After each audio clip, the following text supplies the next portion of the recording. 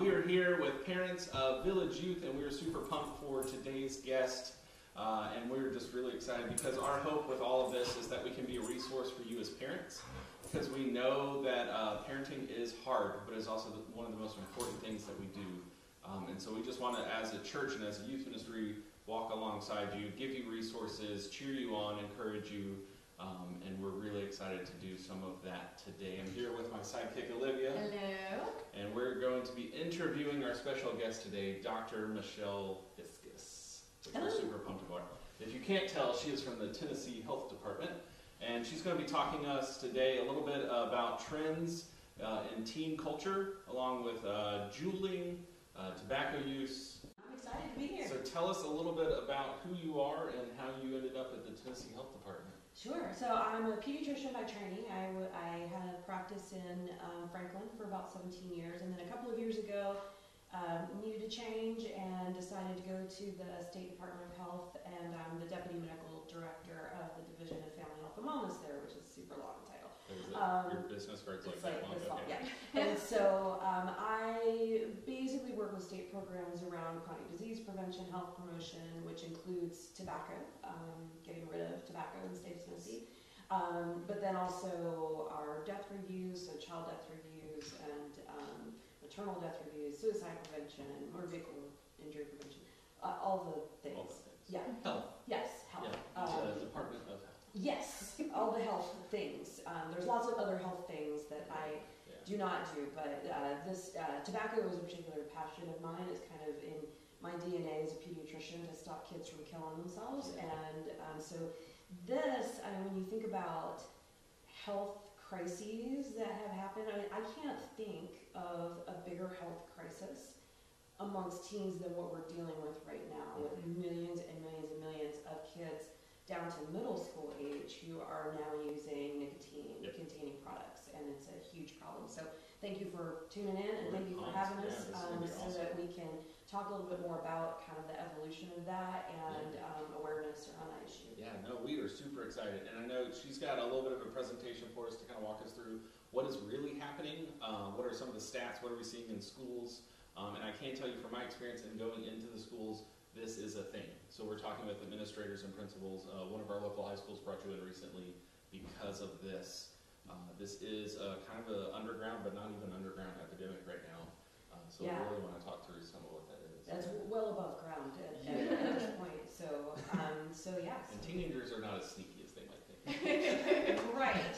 Although unfortunately, a lot of adults are super unaware. Yes, so that's why we're here. That's right. That's why we're here to do this. So you know what I want folks to understand is that kids have been the target of the tobacco industry for decades. This is not something new.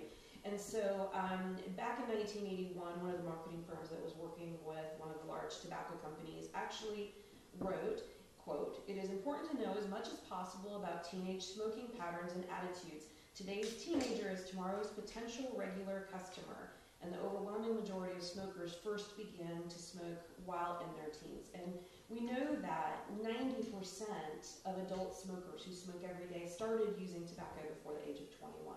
And about 85% of them started before the age of 18. So if we can just keep our kids off of these products, the chance of them becoming adult daily users is actually really small. But unfortunately, we've got a lot of bad stuff going around right now. So there's a survey that's done called the Youth Risk Behavior Survey, which comes out every other year, and Tennessee is a state that participates in that. It's a national survey. And we survey our high schoolers every other year and get lots of information about their diet and their sleeping patterns and whether or not they wear their seatbelts and things like that. And we also ask a lot of questions about tobacco. And so when we look at these data here that go back to 2003, we can see that we've made a lot of headway around tobacco use in our kids. And so this is Tennessee's trend around tobacco smoking in high school. And so from 2003 to 2017, the number of kids that have ever tried cigarette smoking dropped by half, which was huge. And then the number of cigarettes, or the number of kids who smoke cigarettes currently, which is just once in the last 30 days, dropped to about a third of what it was. The kids who are smoking 20 out of 30 days is below 3% now, and the kids that are smoking every day is at about 2%. And those numbers are actually better than a lot of the national numbers, which, you know, for Tennessee to be better than the national numbers on something health related is a little bit of a rarity. So, so this is great. But then, you know, a few years ago, we started to have this trouble with electronic cigarettes. And the industry started this as a, you know, quote, harm reduction or cessation product for adults. But in fact, that is not what has happened with this product. So we are kind of right back to where we were. And the problem with the kids is that they are hugely misinformed about what these products do and what these products are composed of. So right off the bat, the term vaping is just a misnomer. So vapor, if you know anything about chemistry, which doctors have to know, vapor means like a gaseous state of water. So if you have water vapor, then when it condenses back down, all you should get is water. But in fact, what these products provide is an aerosol. And so what an aerosol does is has all kinds of stuff suspended in it. And so these kids aren't vaping. They think that they're inhaling flavored water vapor. But in fact, they're inhaling flavored aerosol, and that aerosol contains things that cause cancer. It contains heavy metals like nickel and lead and cadmium. It contains ultra-fine particles that get way down into the very small airways in the lungs. There's nicotine in almost all of these products. And then there's this really interesting thing called diacetyl, which is a flavoring that is put into these products. And what has happened with that is something called popcorn lung, which doesn't mean that your lungs start to look like popcorn. But what happened is that there's a microwave popcorn factory, and diacetyl is the chemical that's used to flavor the microwave popcorn. And so the workers who were working in these factories, when that diacetyl product hit heat and then aerosolized, they were breathing this in and day out while they were working in the factory. And as a result of that, they developed a condition called bronchiolitis obliterans, which sounds scary because it is scary. Basically, the bronchioles, quick like anatomy lesson, the bronchioles are the really small airways out in the periphery of the lungs. So not the air sacs, the alveoli, which is where emphysema lives, but the ones right before that. And so it basically obliterates these. It turns them into mush so that they don't work. And if they can't carry oxygen from your environment into your body, into your organs, and then help you exhale carbon dioxide, then you die a slow and miserable death. And so what happened was these workers sued the popcorn companies. One of them won a $7 million judgment. But this is the exact same chemical that's being used to flavor electronic cigarette products. And these guys weren't inhaling this on purpose. It was just being inhaled as a work exposure. And now we have kids that are inhaling this on purpose, and we have no idea how quickly this condition will happen, or when it will happen, or if it will happen. But it's extraordinarily scary to think that we could have middle schoolers who are well on their way to having chronic lung disease at perhaps a very early age. One of the other things for parents to understand especially is that nicotine acts very differently on the child or the adolescent brain than it does on the adult brain. So case in point is 21 Jump Street Johnny Depp on the left versus more contemporary, say, Pirates of the Caribbean Johnny Depp on the right. He has not aged super well, by the way, largely maybe because of tobacco use. But when an adult takes a hit off of a cigarette, I think everyone has probably seen they relax, right? I mean, that's what they do. They need it, and it helps them relax. Kids get amped up on nicotine. So it's not something that relaxes them. It's something that excites them. It's something that makes them feel like they have more energy. And so that's part of the attraction to that. And kid brains are a lot more sensitive to the rewarding aspects of nicotine than what adults are. And they can also tolerate huge doses of nicotine that adults would find really objectionable to use the kinds of doses of nicotine that we're seeing the kids use, because their brains are just wired differently in how they respond. And very much a gateway drug. So we know that if kids are using nicotine, they're more likely to then use alcohol, to use meth, to use cocaine, to use heroin, whereas adults don't use nicotine in that way. It is not considered a gateway drug in adults. The one possibly positive thing that we have is that kids don't experience withdrawal as badly as adults do.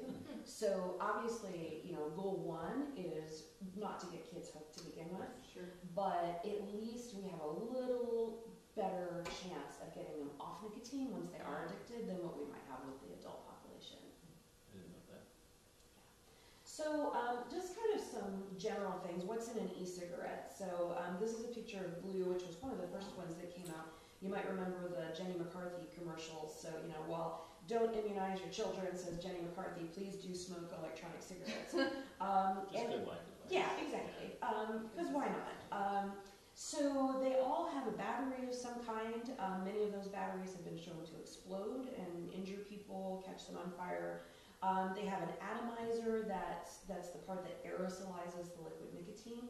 They have either a cartridge or a little holding tank for e-juice or nicotine juice, which is just a terrible term. And then all of that mushes together to make some kind of electric cigarette product. And they come in all kinds of different styles and designs. They look like markers.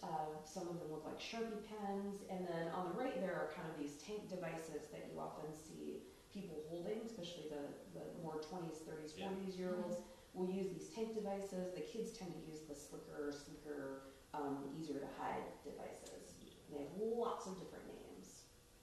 So when we kind of go back to the history of tobacco in America, back in the 70s, Congress finally figured out that tobacco was probably bad, and especially for kids, and that they should stop broadcasting tobacco ads on television.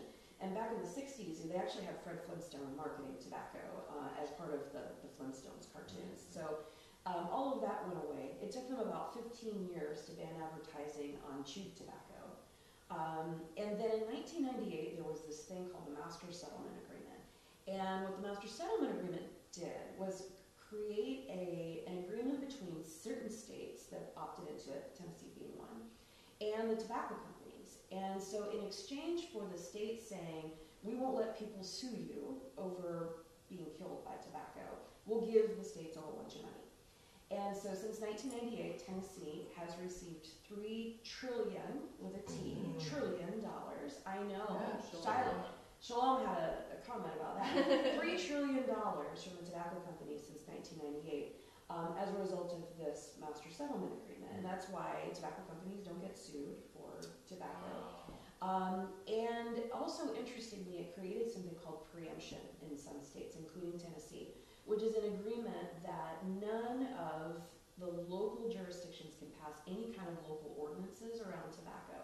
So if your church wanted to say, we don't want smoking on our church property outside, you wouldn't be able to do that and be able to enforce it by law. You can make a voluntary policy and ask people not to smoke, but in order to make your church a smoke-free campus, your church would actually have a bill introduced to the state legislature that would go through both houses and be signed by the governor. So there are very few places in Tennessee that have that kind of protection. One is the Ascend Theater in Nashville. When it was built, they made that a tobacco-free. The Dogwood Amphitheater in Cookeville recently got that status. The Aquatic Center up in Kingsport. And then last year, thankfully, there was legislation introduced in the state to allow state-owned institutions of higher learning, so colleges, technical schools, to have enforceable campus-wide tobacco-free policies if their Board of Regents wanted that to happen, which was a great thing. So now, I know I think January 1st, UTC becomes a tobacco-free campus. I'm pretty sure UT Knox already is. And so most of the school campuses of higher education across the state have more than what state law allows them to do. So that was really important. In 2009, flavors in cigarettes were banned. So it wasn't actually that long ago that they took the flavors out of cigarettes. Interestingly, the menthol was not banned. And if you know anything about menthol, you know that menthol is preferred by smokers in the African American community. So it's really interesting that menthol was not banned because those cigarettes are targeted at a community that already faces lots of health disparities. And so that was left in place. And if you're interested in learning more about that, there's a really interesting documentary called Black Lungs, Black Lives that's on YouTube by a great young documentarian named Lincoln Mundy. And it's about 15 minutes long. It's really interesting and talks about how tobacco industry money has its fingers in even things like the Congressional Black Caucus on the federal level. Wow. So it's very interesting history. Yeah. So another comment back in 1972 from the tobacco company marketing folks was that it's a well-known fact that teenagers like sweet products. Honey might be considered. So it has been decades that they have been working to hook kids on these products, and they have to because their customers are dying, right? So they have to. Based on those stats, if they don't get them hooked as a kid, that's right. It's very unlikely to do it later. That's exactly right. So they have to find kids, and so now we have ads that are clearly targeted at children. This is Juul, which we'll dive into a little bit more in a few minutes. With these flavors that are available: mango, cool mint, fruit medley, creme brulee. Oh yeah, and then there's a tobacco flavor. I have always said that it is not the 40-something-year-old account executive in his corner office trying to get off cigarettes who is smoking his creme brulee Juul. I mean, these devices are targeted at kids and young women. Yep. So now we have all of these flavors, and there's absolutely no ban on any of them. Now, just last month, the commissioner of the FDA, Scott Gottlieb, has asked for a ban on flavors on these products if they're sold where kids could have access to them. So convenience stores, gas stations, they would still be available in over 21 type establishments. They would still be available online. But it's a start. And then also looking at asking for a ban on menthol in cigarettes, which would be great. So this is just some of the flavors that we've seen over the years. I remember, chicken and waffles are incredibly disturbing. I'm not sure. The bubblegum one, I've actually walked by somebody with that one. With the chicken and waffles? No, with the bubblegum one. Oh, the bubblegum one. The Boom Boom Pops up in the corner. I remember when the ice cream truck used to come down my street that he would sell Boom Boom Pops that looked just like that. It's no wonder that kids are attracted to these things. They've been conditioned. Cookies, flavors, I mean, there's all kinds of reasons for kids to be interested in this. And up until recently, kids were able to get these products online 94% of the time when they tried. And people were, well, how is that? Well, you can go on and falsify your birthday, right? So you go online. Put that together. Even yesterday, I was on just looking at different pages for some of the knockoff products that are coming out. And it is still, are you a legal purchase aid? Yep. So really easy to buy them. And then they think, well, how do they do that? Well, okay, you just gave your kid a Visa gift card for Christmas because you didn't know what to get them. They go on juul.com and buy their starter kit for under $50. So and they got exactly what they wanted. Exactly what they wanted. Right, the gift that keeps on giving. So now this is where we are. So this is a nice graphic that CDC put out. And so in 2016, more than 2 million middle and high school students were using electronic cigarette products. That number has probably doubled from 2016 to now. In 2016, it was more than 1 out of 10 high school students and about 4% of middle school students. And most of these kids know not to smoke. We've done a very good job as parents in educating our kids not to smoke. But they don't think this is smoking, which is, so we've got a basic semantics problem here. They're just vaping. They're vaping. It's just air. I always find it interesting that kids will say, oh, there's nothing wrong with it, it's not harmful, but they know to hide it. So that's always an interesting contradiction. So the interesting thing is that, so the vape shop industry, they will tell you that they're providing a service to adults that want to quit tobacco. And there are those anecdotal stories of adults who successfully quit tobacco and then quit their electronic nicotine product. But when we look at the data, it's only 3% of adults who have ever used an electronic product. and more than 50% of them are still using cigarettes at the same time. So that is contributing to their nicotine addiction, not stopping it. Yep. So now they can vape inside in Tennessee, so it's not included in the Non-Smokers Protection Act, and then they can use their cigarettes outside. I have noticed a lot of signs that have said no smoking, and it's like tacked on. Or vaping. Or vaping. It means the same thing. Yes. Yes, means the same thing. So, but it's important to notice 3.2% of adults, 4.3% of middle schoolers, 3.2% of adults. That's a really important take-home message that we're talking about 15% of kids in middle and high school versus 3% of adults. This product is not helping people. It's causing a whole new generation of addicts. So I wanted to talk a little bit about Juul specifically, and if you're not aware or familiar with Juul, this is the go-to device for most of the kids in middle and high school. It has a little USB charger that you can stick into your USB port on your computer, your laptop, or put into your wall socket USB charger. And then this guy right here is what you actually vape off of. And you plug in one of these Juul pods, which has the flavor, into the end of that. This Juul starter kit, Vaping Made Easy, comes with a 4-pack of different flavors and a device, and that's less than $50 to buy online. So this, just like other e-cigarettes, has a device with a rechargeable battery and then this Juul pod that you purchase and plug into the end of this. It has a cover so that you know what flavor you're getting ready to try to kill yourself with. And then it has a little chimney. And the interesting thing is, you know, if you're riding in a car, you can tell if someone is vaping in front of you because you see this mushroom cloud like billowing of way more than aerosol, way more than cigarettes, right? Juul is not like that. Juul puts out a very little amount of aerosol, and so kids are actually using these in class. They sell T-shirts that have a little pocket at the collar where you can put your device, or the girls will stick it in the top of their bra or in their bra strap, and then they'll puff it in class and exhale into their shirt. And it's a small enough amount that it's not really detectable. And then they're smart. If the teacher walks by and it's, oh, what's that smell? Oh, Miss So-and-so, I just used my hand sanitizer. Which, you know, if they're smart, they'll buy the same flavor. So a 4-pack of Juul pods is cheaper than buying a 4-pack of cigarettes in the state of Tennessee.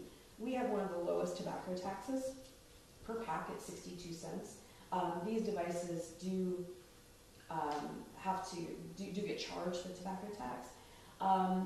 For comparison, New York City passed a $13 a pack tobacco tax. There's not a lot of kids in New York City who are purchasing their own tobacco products at this point. But at 62 cents in Tennessee, it's very much within reach of our kids. I have friends that have stopped smoking when they moved because it was too Right. expensive. It's They too couldn't, like, pay expensive. their rent because of it. So wouldn't that be fantastic? Yeah. And interesting, those states that have low cigarette taxes have much higher rates of smoking than states that have high cigarette taxes. Math. Coincidence? So what is in this Juul pod? So there's nicotine. So the kids will say, oh, there's no nicotine in the Juul I use. That is a flat out lie or misunderstanding, depending on how you want to think about it. Every Juul pod has nicotine in it at almost the same amount of nicotine in it. There's benzoic acid, which is a component that's put in this to reduce the harshness, because this provides a wallop of nicotine that is really unpleasant. But if you put benzoic acid in there, it kind of soothes the throat and you don't have that much trouble. So it allows for kids to tolerate this level of nicotine. There's glycerol and propylene glycol. That's what makes the cloud. These are oil-based products. And they'll tell you that they're food grade. Well, food grade means eating, not breathing. Don't breathe in olive oil. Depositing oil into your lungs, probably not a good idea. Now, there's natural oils, because natural oils, I guess, also not meant to be inhaled into your lungs. And that's very vague. And very vague, yes. And then there's other stuff and flavors. And so 71% of the total electronic cigarette market is Juul. They had a 641% increase in sales in 1 year. If I could develop a product that had a 641% increase in sales in 1 year, wow. Yeah, that's And so, which also means now they're super backed by money. and it means that there's tons of knockoff products now because why not jump onto this bandwagon? You know, Birkenstocks have a lot of knockoffs, and Uggs have a lot of knockoffs. And I'm okay with warm, comfortable feet. I'm not okay with dead kids with chronic disease.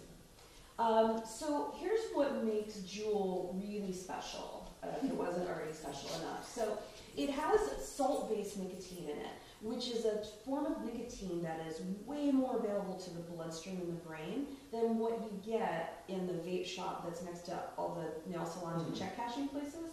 So this is meant to hit the brain and to hit it quickly. So free-based nicotine is what you tend to buy in a vape shop. Salt-based nicotine is what has increased Juul's popularity. And there's 59 milliliters of nicotine per milliliter in a Juul, compared to anywhere from 0 to 36 in what you get in a vape shop. So easily twice the amount of nicotine that the kids are inhaling than what the adults are inhaling in their, quote, cessation devices. And that goes back to what you were saying, like they can actually handle a higher rate. That's right. They So have like an adult. brains that are okay with So that. an adult would And the Juul actually, would be yeah. Right. So, you know, one of the reasons why maybe Juul hasn't taken off in the adult market It's is too much. because it's too much, Yeah. right? So this is actually a graph that Pax Labs, who's the maker of Juul, put out as an advertising piece. And when you look at it, so this in the y-axis going up and down is the blood nicotine level, and then across the bottom is the time after the first puff. And it says minutes in there, but I really think they messed up on their slide, and that's probably seconds, because it takes about 6 seconds for a puff from a conventional cigarette to reach the brain. So that's what the yellow line is when you take a puff from a conventional cigarette, it takes about 6 seconds to get this peak rush of nicotine into your brain. When you look at this lower kind of teal colored line at the bottom, that's a traditional vape, that 0 to 36 milligram per milliliter free base nicotine. The Juul is the pink line. So very much like inhaling a cigarette. And what you see with people who switch to other electronic cigarette products is they often go back to cigarette use because they don't get the same punch from it that they do from a cigarette. But Juul has them pretty much right where you would be with a cigarette. So the other little gimmick that they have is that they put this 5% strength mark on their box, maybe to make people think that that doesn't mean a lot. It's probably not regulated at all either. And it's not regulated. Absolutely right. So every Juul is 5% strength. All that means is that it has 59 milligrams per milliliter of nicotine. That's all that means. When I go into a liquor store, like 8 proof means 4% alcohol. That's not what this means when they're marketing this. So that means nothing. This means which nothing. is about 90% of marketing. Yes, and so it may fool people into thinking, oh, well, this is maybe the light version, or it's not that much. Because 5 is a low number. It is. In the grand scheme of numbers. It means it's 95% something else. Sure. But plastic and whatever else. But yeah, 5% really bad for you. So 59 milligrams per milliliter is equivalent to the nicotine in an entire pack of cigarettes. So, and because you have benzoic acid in it, you can tolerate doing that. So we easily get kids up to 2 and 3 pack a day nicotine habits by this Juul device. And every Juul pod contains nicotine. The other thing that the industry will say is that, well, you know, we're protecting people from secondhand smoke. But what this is now is heavy metals and these ultrafine particles that can get into anyone's lungs. Think back to the popcorn factory and what those guys experienced. And so they did a really interesting study where they went into bars where they didn't allow combustible cigarettes, but people could vape. And they went in the morning and they wiped down all the surfaces. And what did they find? Nickel and cadmium and lead and 3 different carcinogens, which are cancer-causing agents, that were just on the surfaces. And so if you were using one of these products in your home with small children, with pets, or even around other adults in the car, these are the things that those people are either bringing in through their skin, through their mucous membranes, or into their lungs. We've also seen a huge increase in nicotine poisoning because of these products, because they're flavors that are attractive to children.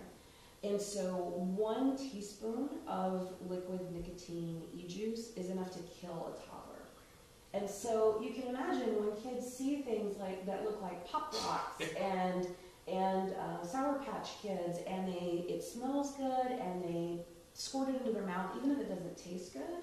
1 teaspoon of that is not a whole lot. By the time a parent figures out that that's what's happened, it could be too late. And there's been almost 1,800 exposures in just 9 months last year that were called into the poison control centers in the United States.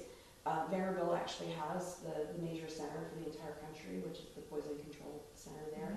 Mm-hmm. So even though these products now require childproof caps, I don't know about you, but I can have a childproof something in the bottom of my bag that will unscrew itself, never mind a 3-year-old trying to hack it. And 3-year-olds are better at childproof caps than most adults. Exactly, exactly. So when you think about where we are with marketing now, in 3 years, the electronic cigarette companies have increased their marketing by 1,200% or 12-fold. And just to put that into perspective, when I mentioned before about the $95 trillion that the state of Tennessee has received from tobacco companies, all of that goes into the general budget. It's not used to fight tobacco or do tobacco prevention efforts. So the state of Tennessee, as far as tobacco prevention, since 2013, has only received $20 million of that, and then this year they elected not to fund the program at all. So there is currently no state money from that master settlement agreement that is working on tobacco prevention in the state of Tennessee.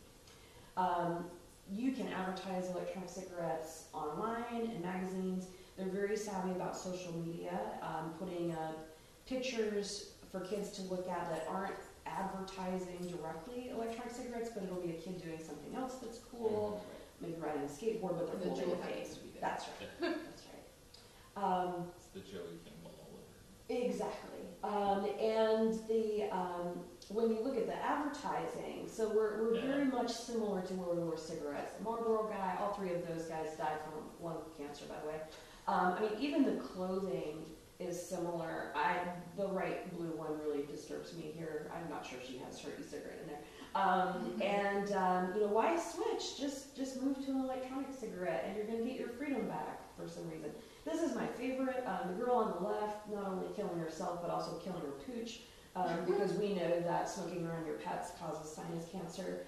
And then the girl on the right, it's green smoke, so it's got to be healthy, right? And it's got, you know, those natural oils. Everything green is good. I do have a question about, let's say, green smoke. I've seen people smoking like, you said like B12 oil. Yeah. So anything with oil at the end of it is really not a good idea to purposefully put into your lungs. Sure. And even if it sounds vitamin-y, it doesn't mean that it's actually A, helpful, or B, safe. Sure. So I would say that there's no evidence to support that. I just found it very curious. I It is didn't really very curious. know what the draw was, except for like, you can smoke it, but it's not tobacco. Right. Like, does it do anything for you, or does it just exist? Okay. Yeah. I think I do not have an answer for that one. That's a new one. Yeah, that's a new one. What the kids are doing is hacking these devices and putting in marijuana oil, though. Yep. And so when they're getting confiscated at school, we're finding there's marijuana oil in them and not just nicotine, as if the nicotine wasn't bad enough. And you can go and look on YouTube or on any of the vape store, vape shop sites and see things like stealth vaping, how to become a vaping ninja so that you can do this in class or that's helpful. wherever you want to. Yeah. Just a quick word about e-hookah, which is very similar. The only difference with hookah is that you bubble your nicotine up through water. These are very slick and sexy looking devices that would make me want to think, you know, what is that? That's very curious. When people go to hookah bars, it's usually a social kind of event. Everyone sits around a pipe with a mouthpiece. And one session of hookah is equivalent to smoking 100 cigarettes in 1 hour. So an incredible amount of nicotine, really horrible for you. And then I love to show this slide to kids because this is herpes, the gift that keeps on giving. So when you're passing your mouthpiece for your vape or your e-hookah or your regular hookah, About 80% of Americans are infected with herpes simplex 1. It's a really great way to end up with it. And we don't know yet how to get rid of it. So we also see other diseases in kids' mouths, like gonorrhea, or herpes 2, which comes from a different mode of transmission. So this, I think, at least gets kids to say, I'm no longer going to share my vape. And that's what's been an interesting trend with the juuling, is it just is a pass-around thing now. Yep. Like, Absolutely. I want some of it, like, it just has been so socialized. That's fascinating. Because, like, with a cigarette, it didn't seem like that was passed around as much. Yeah. Yeah. And But when the I juuling, it was, think they get kind of soggy, yeah. you know, which is probably part of it. They're wrapped in paper, so it's a little harder to pass. Yeah, But because there's even, like, joke YouTube videos now where someone takes a USB drive and pretends like it's a joke just to mess with people. right. So it's like that prevalent that now it's a joke. Yeah, right. I actually had a parent of one of my patients who found her son's jewel in the washing machine and gave it back to him because she didn't want him to not have his schoolwork. And then, because she thought it was USB. And when she finally figured out from what I was posting on social media, she was like, oh my gosh, my kid has one of those. And then at I think it was actually at Nolensville High School when I presented, one of the parents that was there said that their friend took it to school, gave it to the administrators, who gave it to the teacher, who gave it to the kid because they thought it was his trombone oil, and they didn't want him to not have it for band. Oh. So parents Very have, sweet. God, it is. But we gotta We get. gotta work it. We gotta get I with. love that. I'm just What's picturing happening? the kids' reaction. They're like, thank you. That's not mine. That's not my trombone oil. I will take this. Man. So we know that if kids start using electronic cigarettes within a year, they're very likely to end up using combustible tobacco. So this is not something that's just going to stay where it is.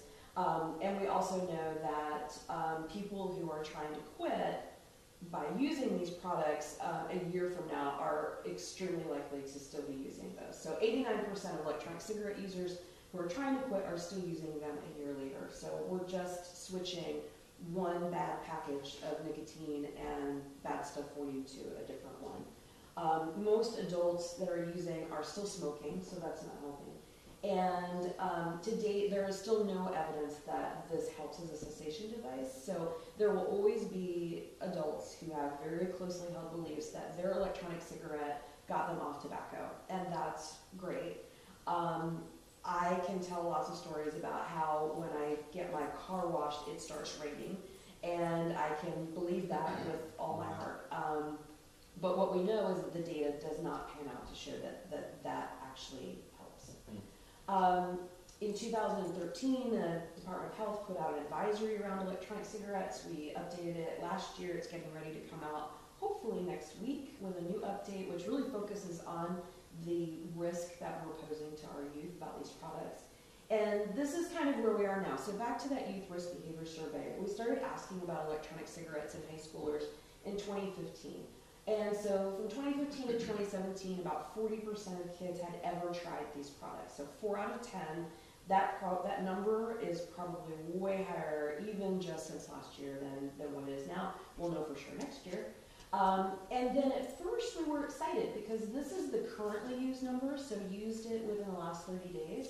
And in 2017, that number had dropped by almost half, from almost 22% to about 11.5%.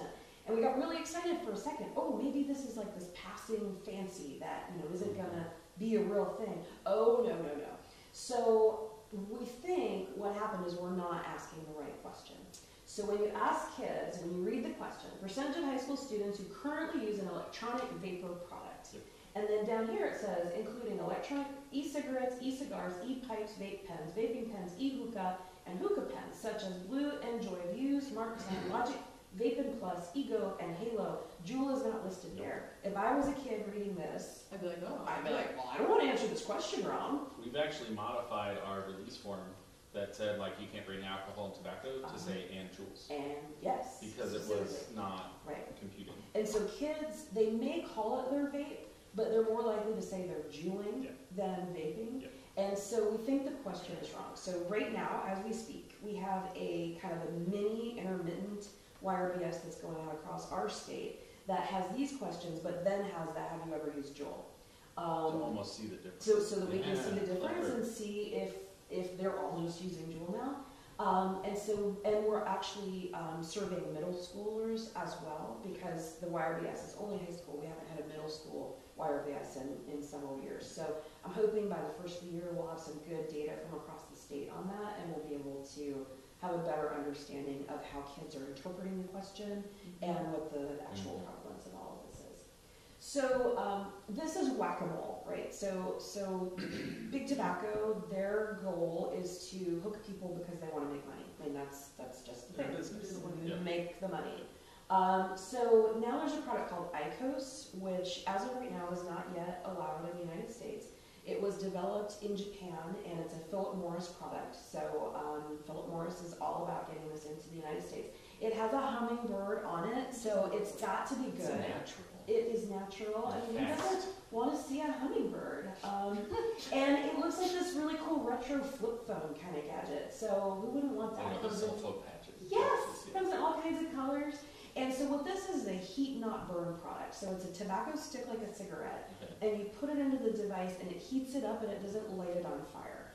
And so IQOS and Philip Morris say that that's a harm reduction product. Since it doesn't light it on fire, it's not as bad as a cigarette. FDA was like, yeah, okay, maybe, but we don't really see a need for this product in the United States. So they shut it down for now, but if we think that Philip Morris isn't going to try again, we're pretty naive. There has been a study in the interim that shows that this product is actually more harmful than electronic cigarettes that we currently have ours. So hopefully it will stay out of the United States. The really terrifying thing about this device, though, to me, is that there's a microchip in this that captures data. And Philip Morris says that it's there because if your device malfunctions, they want you to be able to hook your Bluetooth from this device up so that they can look at your data, so they can fix your device for you to make sure that it's delivering like it should. Well, that also gives them the opportunity to fine-tune those devices so that we give exactly the right length of the drag, amount of the nicotine. Just gives them more data to make a better product. Exactly. So they say that that's not what they're going to use this for. I don't tend to trust them. It may just be my bias, but it's very hard to trust companies. Fighting tobacco in the United States, and especially in a tobacco state like Tennessee, is we could do nothing but this all day and still have trouble keeping up. I want to give a couple of plugs. So we have a youth movement in Tennessee called TN Strong, and that stands for Tennessee's Stop Tobacco and Revolutionize Our New Generation. And that name was picked by kids in 2016 who wanted to stop the use of tobacco in the state of Tennessee. We have a youth summit every year. We had an awesome summit in Chattanooga last summer of about 500 kids from all across the state that came and learned how to talk about tobacco with their legislators, to get volunteer policies done, to work with their schools, all kinds of things, to talk to their peers about not using these products. We are planning our next one, which will be June 2nd to 4th in Murfreesboro, and we pay the way for these kids to come.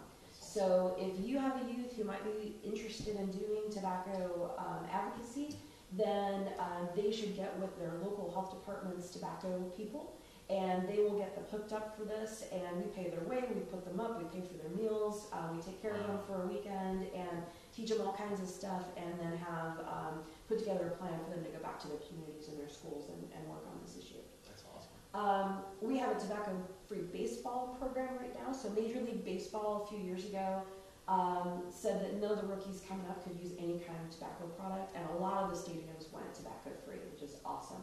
We wanted to build on that and encourage our youth baseball programs to also be tobacco-free, as well as their coaches. So if a middle school or high school baseball team signs a tobacco-free pledge where all of their players and coaches, then we will send them a field banner that they could put up that says they knocked tobacco out of the park, and we will give them a 5-gallon bucket full of Wilson practice balls for their baseball team, highly coveted, with a big TN Strong logo on the side of it, and a seat for your catcher or coach or whoever. So they can also contact their local health department, or I'll give you my contact information if you've got a kid that plays baseball. We're also going to include softball, and then hopefully later this year we'll get football on board with tobacco. Yep. But we hope to take this across all of the sports and really get our athletes invested in health and not using tobacco. And then really exciting is that we have a statewide anti-tobacco media campaign that will be coming out in the spring, featuring our TN Strong ambassadors, which are 12 leaders in the TN Strong program from all across the state. They have been photographed, and they're going to be on the sides of buses, along with some other folks that we photographed to give a message, really coming from youth about youth empowerment, how they're not going to be the fall guy for the tobacco company. They're not going to fall for their tricks, and that there's more to their life than getting involved in these products. So we're hoping to have a really big launch for that in the spring, so look for that. That is awesome. Yeah. There'll be movie theater ads, there'll be digital streaming, there'll be social media, all kinds of stuff. And this is my email, michelle.fiscus@tn.gov, and I really do respond to emails, and one of the challenges That's how I got her here. Yes, quickly too. Wasn't that That quick? was awesome. And so one of the things that I want to challenge your viewers is that if you went through this presentation that we just gave, I will send this to you. If you have a church youth group, a Boy Scout troop, a neighborhood group, a kid, and you want to present this information to them, I will send it to you. All you have to do is hit me up with an email. I will send you a presentation like this one, but also a shorter one that's geared more towards kids. And I'd be happy to share that with you. That's the only way that this message is going to get out, is by doing things like this. Yep. And for people like you to help spread that message, because we've got to get kids to wake up and understand what they're doing. Absolutely. And this has been very educational, which is why you're here. We wanted to do that. And I don't know if we've had any questions come in. We had a lot of people watching. But I have a question. And I think this may be one that people are asking too. Obviously, and so my undergrad was in marketing. So I understand how marketing can switch your brain to really want something, even if you know maybe it's not great for you. But what else do you think might be trending teenagers to this? Why do you think they're coming back to tobacco, to vaping? I've been seeing a lot of pot use. What is behind all of that? There's a few reasons. Certainly if there's tobacco in the home, there's some attraction, and a lot of kids get their first tobacco product from their parents, either intentionally or not. We know that kids that have ADHD symptoms that aren't treated medically may look to nicotine to help try to control those symptoms, and so that's one of the first things that I think about when I see a kid is using nicotine is, how does school go on? What kinds of issues do we have? Maybe we need to be screening for those types of disorders, because maybe they're trying to fix their own problem. I think most of the time with kids, someone hands them a Juul and tells them that it's nothing but tastes good air, and that 59 milligrams of nicotine per milliliter gets to their brain, and then that's it. That rush feels good. There's nothing negative about it to them. It tastes good, feels good, doesn't bother their throat. They don't think it's a big deal. And so when I do these talks around high schools, it's so funny because the parents would drag their vaping teenagers to my talks, and the kids are, they are set that there's no harm in doing what they're doing. And I think that's largely their perspective, is that there's no harm in it. With marijuana, there's states legalizing marijuana all over the place. So what's the harm in that? Well, we know now, looking at teenagers who are growing up in Colorado since legalization of recreational marijuana, that there's a huge problem. This has a huge impact on youth as far as their driving skills, their study skills, their killing off brain cells. There's lots of things with the developing brain and addiction. And once we have one addiction, we're very likely to segue into the next. Again, very much a gateway kind of situation for kids. So I think that's driving a lot of it, and peer pressure. Oh, it's not going to hurt you here. Just try it once, you'll like it. It's harmless. And then they do like it. And then there's stuff. The other thing for parents to understand, and educators too, and I think this is where we're missing it a little bit, is that these kids, may truly have an addiction at this point. And so just going to your kid and saying, all right, you're suspended from school, which makes no sense because then you're just going to go home and use your jolt. But we're taking it away from you and we never want to see you do this again. You wouldn't be able to do that to an adult. Right. And so understanding that if you have a kid that's got a pack a day, 2 pack a day, 3 pack a day nicotine habit, they may need medical help to get off of these products. And so the TN Quit line, which is 1-800-QUIT-NOW, they can help kids from age 13 and up with cessation coaching and working on strategies for quitting. But you may need to talk to your child's pediatrician or healthcare provider to determine what do they need. They might need a nicotine replacement product for a little while to be able to get off of these products. Yeah. No, that's definitely, and one other thing I've been hearing and talking with teenagers while we're in the schools is it's a coping mechanism, which I think cigarettes seemingly in one way or another always have been, right. Of just like, I'm stressed, this calms me, Yeah. which ironically you're saying actually doesn't with teenagers. Yeah, Which I think is something. funny. It does something. It changes things. But it makes them feel better. I mean, Yeah, they feel better, get a therefore they think reward they're from exactly. it, which they're, I think, misinterpreting as relaxation. Right. But it does stimulate a reward center. So that's absolutely true. It's a positive it's a crutch. thing. Yeah. It's a destructive coping mechanism. And so these are kids that we need to teach other tools to. Yes. And I think that's the one thing that we've been thinking through as a church too is society has stopped teaching coping mechanisms that are healthy. And so that's why we've seen a rise in suicide, a rise in anxiety, and all these things. And I think what I've noticed with juuling and vaping is it almost seems like a delayed health issue. And since teens' brain isn't developed to see the long term of anything, it doesn't seem to be a problem. Yeah. Whereas some of them have made the idea that suicide, okay, that's bad, but this is fine. Both are ways of killing yourself. And so I think that's really fascinating to hear some of what's happening on the health side of that too. So this has been awesome. Yeah. I don't know if we Got have any some more.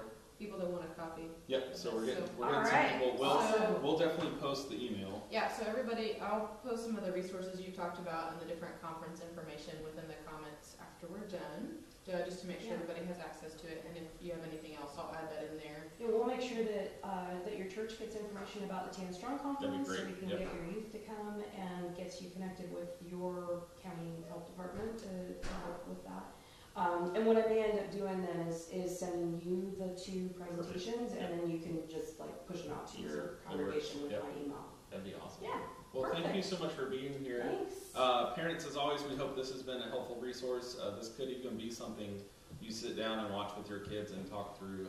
I don't know how you want to handle that. Maybe doing your own presentation might be better too. That would be interesting to think through. At least have a conversation, Yes. Sit down, have dinner, Yep. have dinner with your kids every chance that you get. And sometimes bringing it up as, hey, do you have any friends that jewel? Blame it Comes on the off friend. better than are you Yes. juuling? Yep. To talk about someone else and how this is a really bad thing is sometimes a little easier to do with your own kids. And the other thing we've learned in developmental theory with brain development is they're not able to think long-term consequences, but they are able to recall stories. So if you talk through situations and possibilities of things that will happen, and this is true across the board, so like with rape and sex and all of these things, if you can talk through those ahead of time, they can recall that idea, but they can't think ahead towards those consequences until like late 20s now. 26 Yeah. is what they're saying, We did it, yeah. I just recently entered that one. It's just now. I just now know. But yeah, so right now the current theory is that the prefrontal cortex, which is where executive functioning happens, is probably delayed to 26. We used to say like 21, now it's 26. It's later in boys than in girls. It may never develop in boys. We don't really know. Sorry. Jury's still out. Yeah, jury's still out. So they are neurologically incapable of understanding some of this. And so your point is well taken and a good one, that couching it as, finding a way to tell them about what's happening right now, which is that this is changing your brain and making you addicted today. That, inhaling globs of oil is probably not a good thing. and then telling stories about the story about the popcorn guy. That's really helpful. Yeah. Wow.